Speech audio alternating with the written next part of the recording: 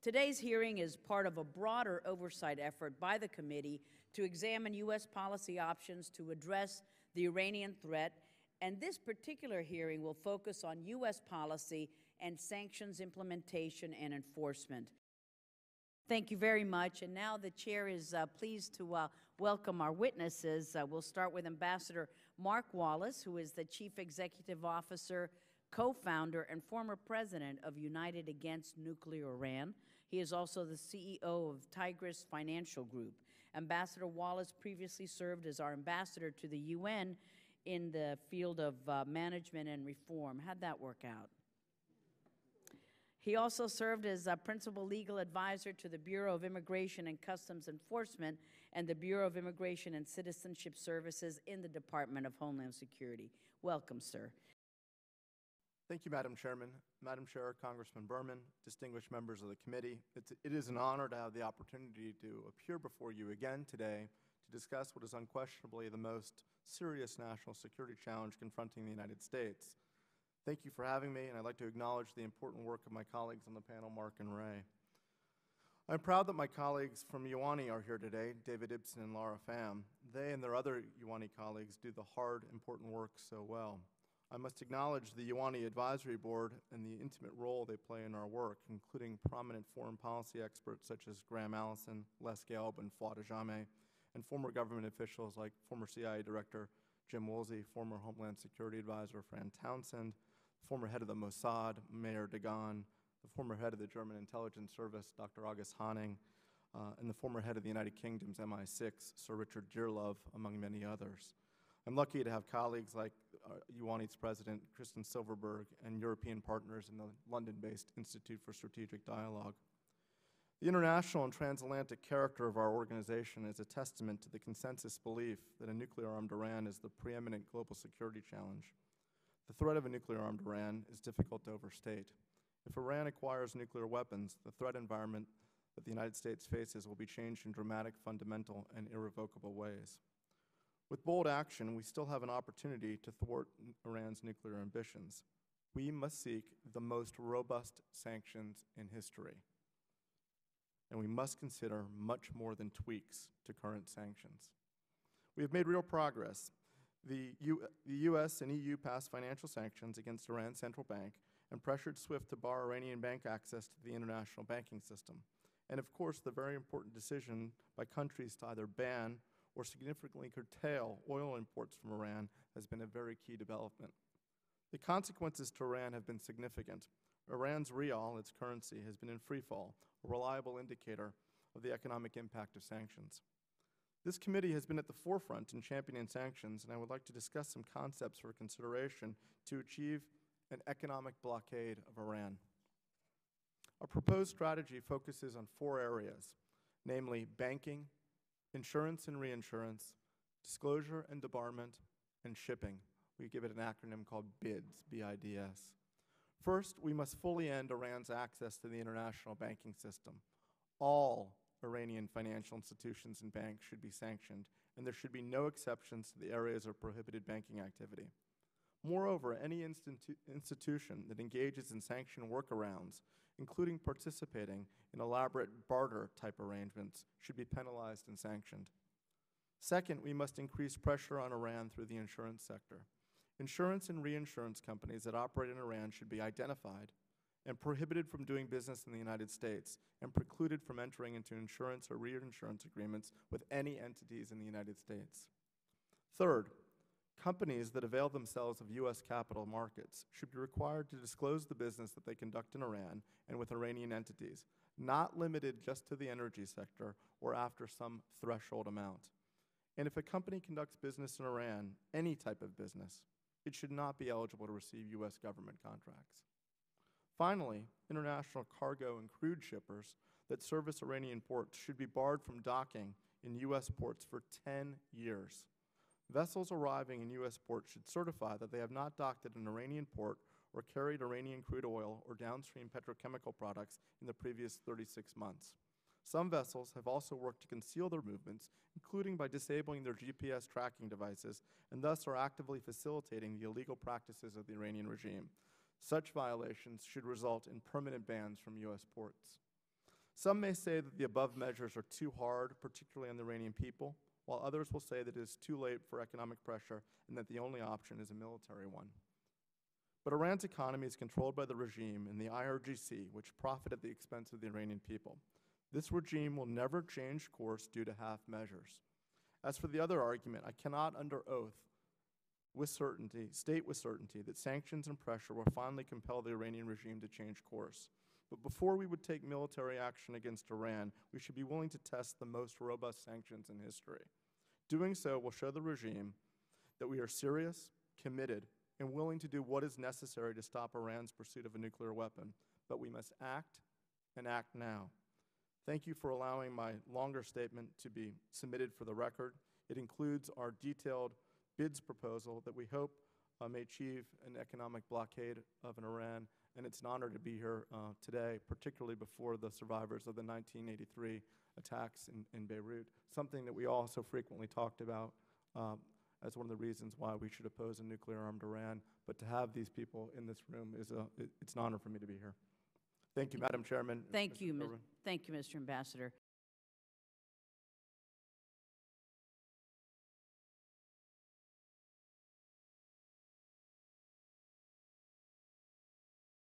A good question. This committee has really led in the area of sanctions and dragged, frankly, much of the rest of the sanctions community along with it over the years. And it's a problem we've been dealing with since 1978-79, and we've seen really bad behavior from the Iranian regime, and we haven't dealt with Iran effectively through successive administrations. We call for something very clear on the United Against Nuclear Iran, and I'm hoping to convince you all that it's possible. We have to have an economic blockade of that government. As Ray testified very accurately, this is an economy that is very dependent upon outside sources. We can do that, and our focus has been on banking, insurance, disclosure and debarment, and shipping, and importantly, oil. And if we say no more banking, no more insurance, deny any shipping opportunity, and force all Iranian businesses to disclose, and continue to pursue the oil embargo, you will see that economy continue to be stressed. When this committee did such important work on SWIFT, my colleagues at the table as well, we track the rial, the Iranian currency. And when you looked at the precipitous drop of the rial at the time of the sanctioning of SWIFT and the discussion even of sanctioning of SWIFT, it was an incredible and precipitous drop. If we were able to cut them off fully and completely from the banking industry, deny their oil exports in a fundamental way, continue to do so, and their ability to ship, have an impact on their automotive industry. We have a plan to sanction their automotive industry. It's a dirty little secret, but it's the 13th largest automotive producer in the world. It's the fastest growing in the Middle East. It's the largest part of their economy other than oil. We have to do more to sanction these areas of the economy. Thank you. Thank you, Ambassador Wallace.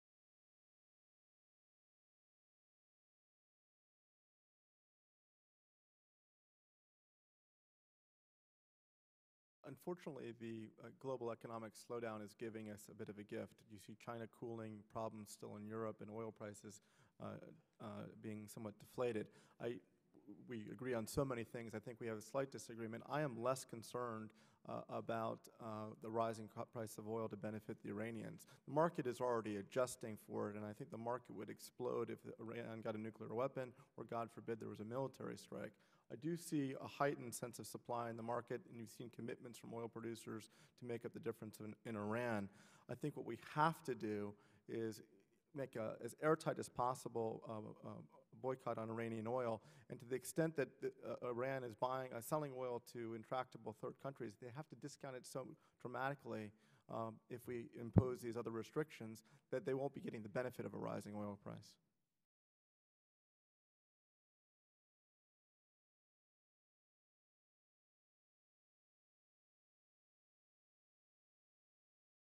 You know, sitting here, I haven't chimed in.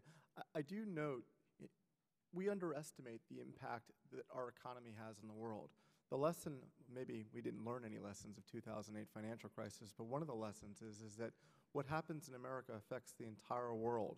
And if we impose a true economic blockade with bright lines, it will have a dramatic impact. And Mark very accurately talks about these shadowy things that you can do on the margins of these very complicated sanctions proposals. I think bright lines of having bans on these certain sectors are the way to go. If you have a very bright line, transparent blockade in certain sectors, it's very much harder to break that blockade. In terms of natural gas, I think the focus is obviously on petrochemicals, which the downstream petrochemical companies have really dramatically expanded their sales in Iran. We designated the National Petrochemical Company in Iran, but all the quasi-state and other state-related authorities have not been designated. We need to do that and stop the growing petrochemical sector in Iran, which has been a huge source of revenue. Thank you very much.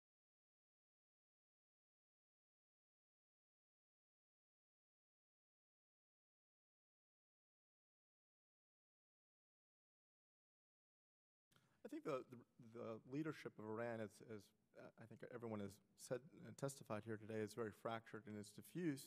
But the regime has done a better job of almost any very dictatorial-like regime of permeating its economy with thugs of the regime that control its key businesses. So when we're actually taking steps to pressure that economy, you're not seeing any of the major businesses that are operating in Iran that don't have that are either owned by IRGC or controlled tacitly or explicitly by the IRGC. And to the extent that you can undermine confidence of their thugs, will make a real impact potentially on the regime. So I think it's very important to hit these key businesses in their economy. Thank you.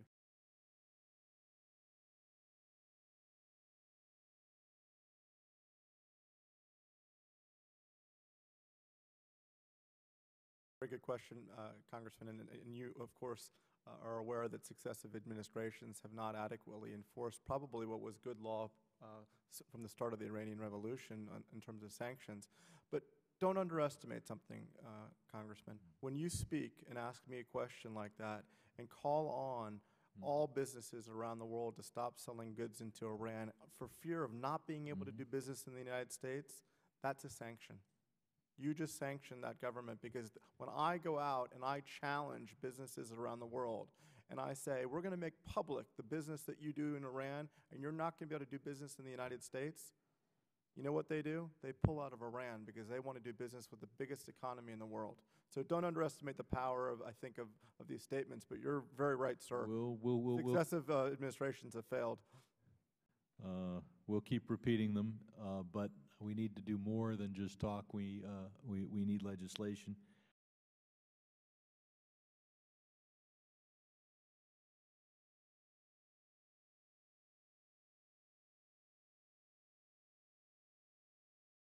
Obviously, I'm sure it's probably the consensus of this group. I don't want to testify for my colleagues, but Iran's human rights situation is deplorable, and it is not improved.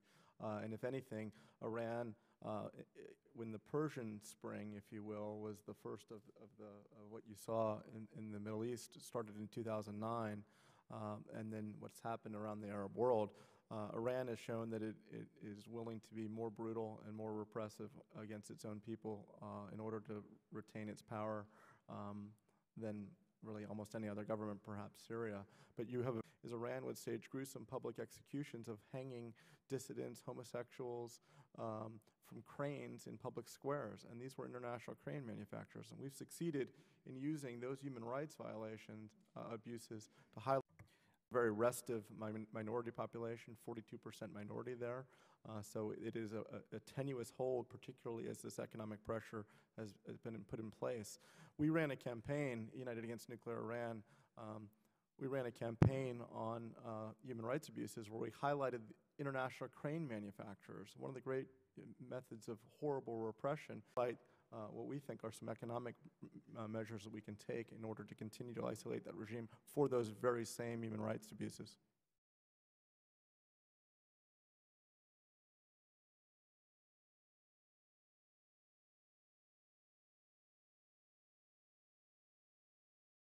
It's not well known, but the Persian automobile sector is the 13th largest in the world. And as Mark testified previously, we have to do better at preventing inflows of products and goods, spare parts. Congressman Sherman asked questions about this previously. And there are major auto manufacturing facilities and employment in Iran. This is a huge sector of their economy. It's 50% of the country's GDP is in the industrial sector, and 20% of it is their automobile manufacturing. This is a sizable part of their economy. We've had some successes in having automobile manufacturers leave the Iranian market, the likes of Karsan, Hyundai, and Porsche. But there are some real gaping holes. Peugeot right now is a major actor in Iran, major manufacturer inside Iran, in direct partnership with the IRGC. You cannot manufacture an automobile in Iran without it being manufactured by an IRGC company. We all own parts of Peugeot because we own GM. And this committee has the ability to contact the United States Treasury Department, which is its major shareholder, and say to GM, why are you if you're partnering with Peugeot, impress upon Peugeot that it cannot be the partner of the United States of America and also manufacture automobiles in Iran and sell parts into Iran. They've supposedly slowed down their imports of Peugeot build kits, but we have to make that a permanent ban. Another example is Nissan, a major manufacturer. Actually, I have a picture of the Ahmadinejad, I guess, Pope-mobile or dictator-mobile, which is a Nissan vehicle, where he's riding in a Nissan vehicle. Well, obviously, Nissan sells cars in the United States, and I don't have anything personally against Nissan, but Nissan is a major provider of vehicles to state governments and governments around the country. I would suggest that, and I would respectfully request this committee to write a letter to our friend Mayor Bloomberg in New York. New York City just awarded a multi-billion-dollar contract to Nissan to build the most iconic American vehicle, one of the most iconic American vehicles, the New York City taxi cab, to Nissan. If they're going to build our New York City taxi cabs, they shouldn't be manufacturing cars with the IRGC in Iran. And we should be able to use the power of New York's pocketbook to impress upon our Nissan to stop manufacturing automobiles in Iran. This is an important part of their sector and follows on what Mr. Sherman said, my colleagues on the panel have said, and we can put a real dent in this part of the economy. Looks like I'm out of time, but Madam Chair, I would just say that if the federal government owns part of General Motors, and General Motors is doing business with Peugeot, and Peugeot is in Iran, that's an outrage, and we need to do something about it. Thank you so much. Thank you so much, and I thank the witnesses. Excellent testimony. I hope that we can move on stronger sanctions. I hope that the Senate wakes up. I fear this negotiations May 23rd in Baghdad, just a lot of hot air and a lot of concessions. We got to get tougher. Thank you, gentlemen, and the hearing is adjourned. Thank you, Mr. Berman. Thanks, Mark.